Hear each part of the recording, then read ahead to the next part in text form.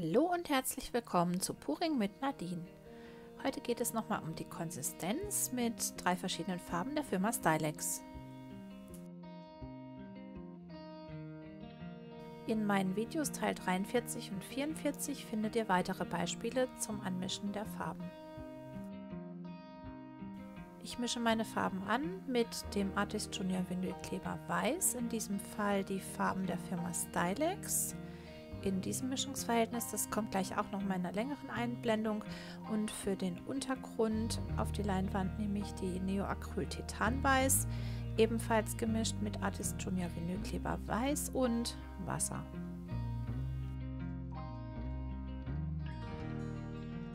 Ihr habt ja meine letzten Videos auch fleißig kommentiert und Fragen gestellt und Probleme geäußert, und unter anderem kam dann vor, dass Farben flockig wurden oder dass sie klumpig wurden in Verbindung mit dem Pouring-Medium. Ich muss sagen, beide Fälle kenne ich so nicht, hatte ich noch nie.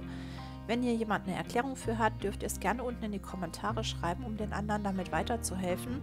Weil ich kann ja immer nur da helfen, wo mir auch wirklich eine logische Erklärung einfällt, und da bin ich jetzt wirklich etwas überfragt. Ich weiß nicht, wo das herrührt. Ich mache auch manchmal erst den Kleber, dann die Farbe, dann mal umgekehrt. Ich kenne das Problem so überhaupt nicht.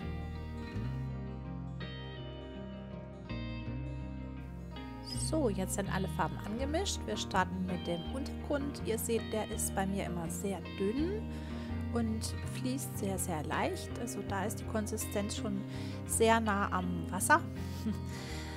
Und dadurch fließt es hier auch schön. Man kann es mit dem Spatel verteilen. Ihr könnt aber auch die Leinwand gerne so neigen, bis die Farbe rüberläuft über alle Ecken. Schaut, dass alles bedeckt ist. Und dann könnt ihr mit eurem Pouring starten. Einmal kurz mit dem Brenner drüber, um die Luftbläschen zum Platzen zu bringen.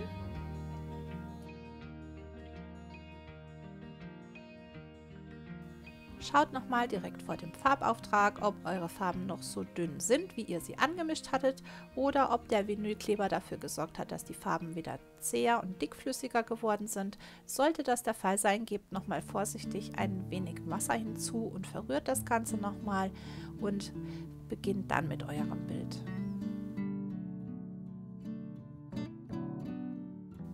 Da dies ja ein Beginnervideo ist, möchte ich hier auch ein bisschen was im Originaltempo laufen lassen. So erkennt ihr einfach besser, wie dünn die Farben sind, wie die sich verhalten und bewegen.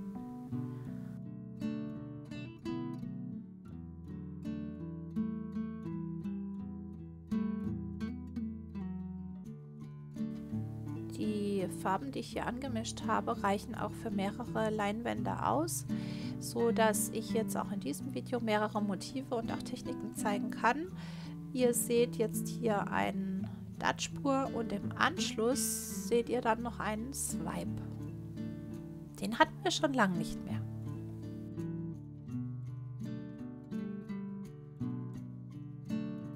Die Föhndüse ist wieder hälftig abgeklebt, damit ich den Strahl etwas besser kontrollieren kann. Ich föhne hier auf Stufe 1 und auf kalter Stufe, und wenn ihr möchtet und euer Föhn das hat, dürft ihr auch gerne noch den Kaltknopf drücken, aber das ist nicht zwingend erforderlich. Man sieht hier, es bilden sich schon wunderschöne Zellen, und das entsteht nur durch die Farbe und den Vinylkleber. Ich habe keine weiteren Pouring-Medien verwendet und auch kein Silikonöl.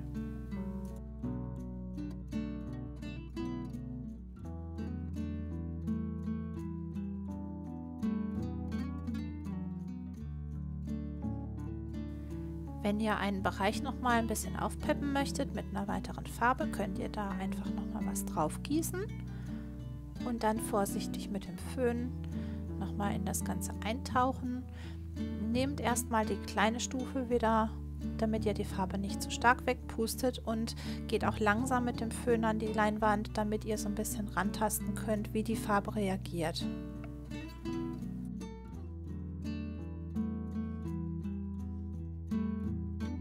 Nochmal kurz mit dem Brenner drüber, um noch ein paar Luftbläschen zu entfernen oder auch ein paar Zellen zu aktivieren.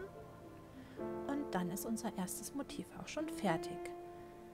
Wischt immer gut die Kanten unten ab, damit die Farbe nicht weiter nachläuft und lasst das Bild an einem Ort langsam trocknen, wo es nicht bewegt wird.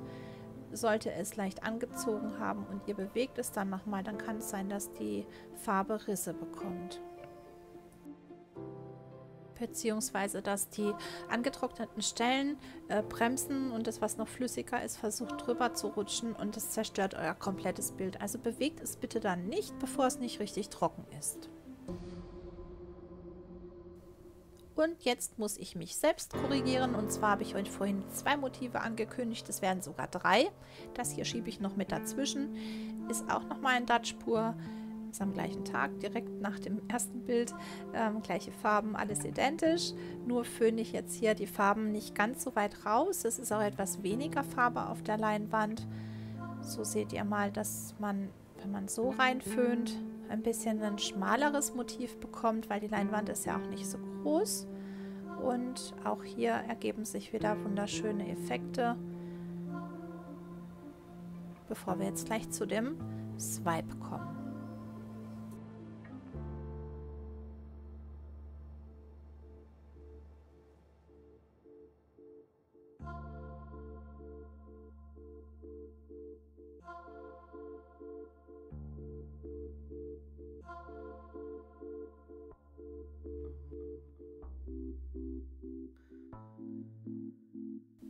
Ihr seht, es bildet wunderschöne Zellen und Muster ohne weiteres Zutun. Also die Stylex-Farben agieren sehr gut in Verbindung mit dem Vinylkleber, muss ich sagen.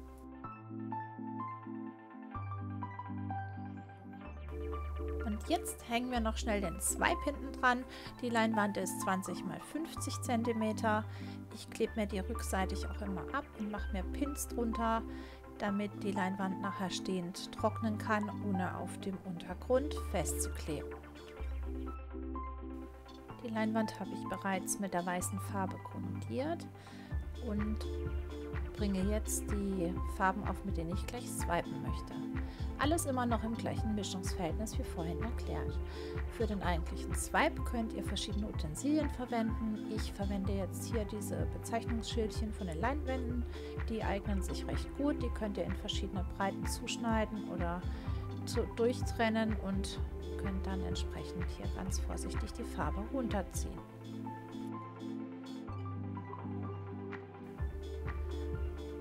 Euer Swipe-Utensil, was auch immer ihr dann nehmen möchtet dazu, solltet ihr nach jedem Vorgang einmal abwischen. Ansonsten mischt ihr euch die Farben sehr stark durch. So könnt ihr das besser kontrollieren.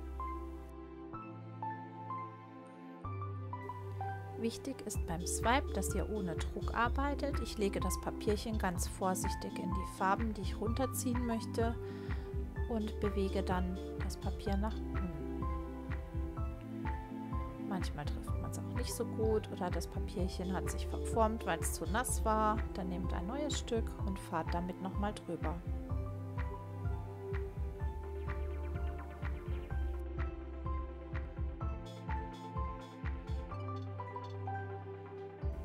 Ihr könnt zum Swipen verschiedene Utensilien benutzen. Es gehen auch Plastikkärtchen oder vorne das Deckblatt von so einem Schnellhefter, wenn man sich das zuschneidet. Oder ich habe auch schon feuchtes Küchenkrepp verwendet. Das funktioniert auch sehr gut. Probiert einfach mal aus, was euch liegt, mit welchem Material ihr am besten zurechtkommt. Wenn es mit einem nicht klappt, versucht es gerne einfach mal mit einem anderen.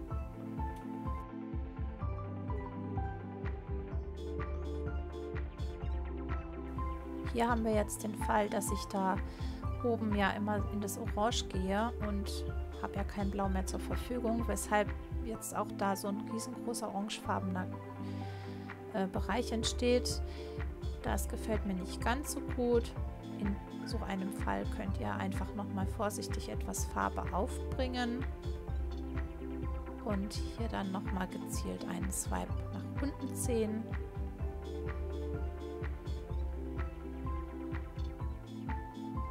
Ich schaue jetzt hier nochmal wegen der Breite. So, das passt. Und dann einmal vorsichtig nach unten die Kanten auch mal ein bisschen mit einbeziehen, damit euer Motiv da auch schön einen Abschluss hat. Hier schaue ich jetzt gerade, ob ich nicht noch zu viel Farbe auf der Leinwand habe. Sonst läuft einem das im Nachgang immer so komisch ineinander. Aber das sieht gut aus. So können wir es jetzt trocknen lassen. Nun sind wir aber langsam auch am Ende des super langen Videos angekommen. Tut mir leid, dass es so lang geworden ist, aber ich hoffe, es hilft euch weiter. Ich wollte einfach noch ein paar Tipps und Tricks reinpacken und lasst euch von den Farben nicht unterkriegen. Probiert weiter, auch wenn es beim ersten oder zweiten Anlauf noch nicht gleich funktioniert. Es ist ein wunderschönes Hobby, es macht echt viel Spaß und ich freue mich, wenn ihr das nächste Mal wieder mit dabei seid. Bis dann, eure Nadine.